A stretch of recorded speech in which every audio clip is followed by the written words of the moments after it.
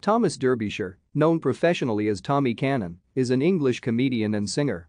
He is best known as the straight man of comedy double-act Cannon and Ball, along with Bobby Ball, in The Cannon and Ball Show. Cannon was chairman of Rochdale Football Club until 1988. Cannon is one half of comedy duo Cannon and Ball opposite his friend and colleague Bobby Ball. The duo's primetime Saturday night television series The Cannon and Ball Show was one of LWT's most successful series, with consistently high viewing ratings over 12 years. They starred in the film The Boys in Blue together in 1982 and guest starred in the Eric Sykes slapstick film, Mr. H is Late in 1988.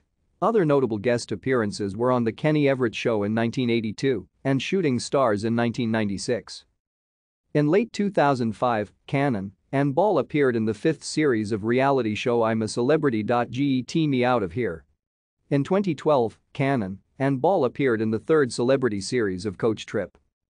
Cannon and Ball star in the Safa-style UK television advertisements.